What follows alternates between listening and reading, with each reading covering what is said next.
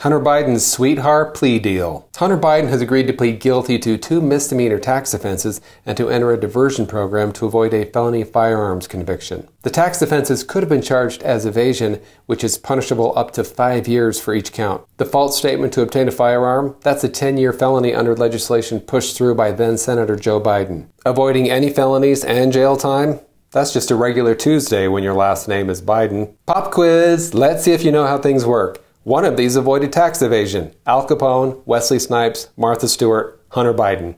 The answer is Hunter Biden. Next one of these avoided charges on classified documents. Joe Biden. Last one. Oh, sorry. That was a brutal Merry Murder Makeout game I was playing.